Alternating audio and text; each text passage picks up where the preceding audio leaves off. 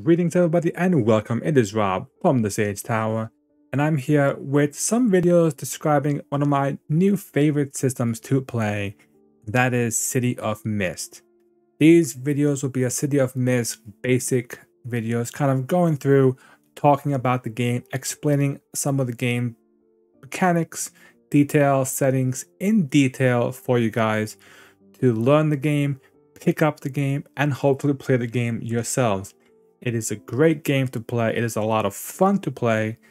And I'm hoping that by making these videos, I can help give more content out there for City of Mist. Now, the City of Mist does have their own YouTube channel that does have similar videos. I will definitely recommend those as well. This is more of someone who's not making the game, but someone who has GM'd the game, who has the materials, and someone who has come from a D&D Pathfinder background to a more play by the apocalypse fate type system. That being said, what is the city? Now, the City of Mist, or the city, the best way I can explain it to you guys is think of it like the Matrix. It is a city that people live in, going about their daily day. Maybe some weird stuff happens, but they kind of, brush it under the rug. It could just be some weird, strange occurrences. Happens in any city. But at some point, you awaken in the city. And when you awaken, you not only do you feel this strange presence inside you that kind of gives you abilities and powers, you start to see what is really happening in the city and see that you are not alone. There are plenty of people here who also have awoken and have these unique special abilities and powers. What kind of abilities are these? These are abilities, or this thing inside you is almost like a living legend, something trying to tell its story, and it can be anything, and that is the beauty of the game. Now, what makes it so good is that you can be anything that you want to be. You could be channeling the spirit of Don Quixote inside you.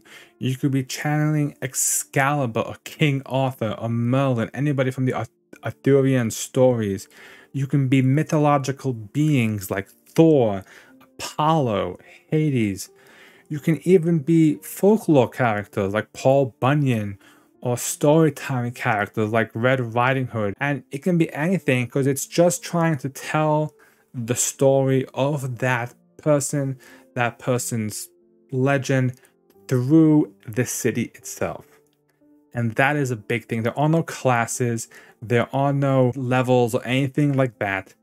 It is just for you to explore your story and explore your character and tell them as you go about investigating all the strange occurrences that are happening in the city. That being said, the city is not gonna take it down without a fight. And what I mean by that is the city also has the mist. Now, the mist can vary depending on your world, your kind of setting, your story, however you are playing it.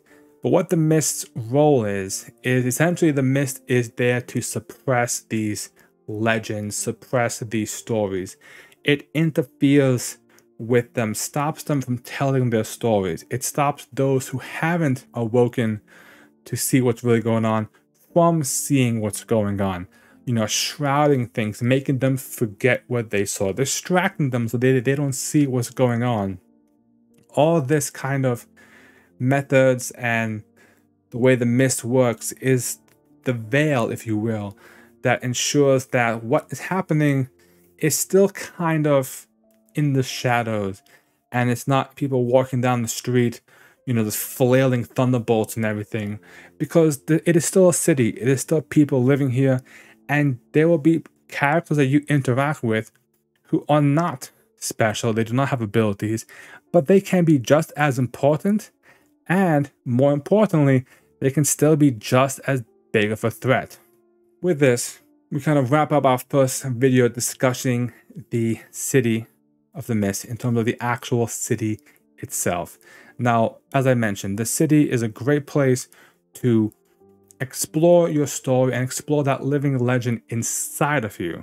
But the mist will definitely make it hard for you to contain that and keep it in check.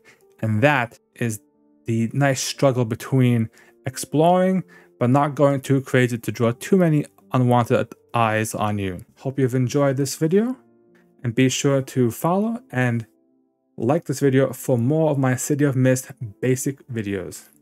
Thank you guys.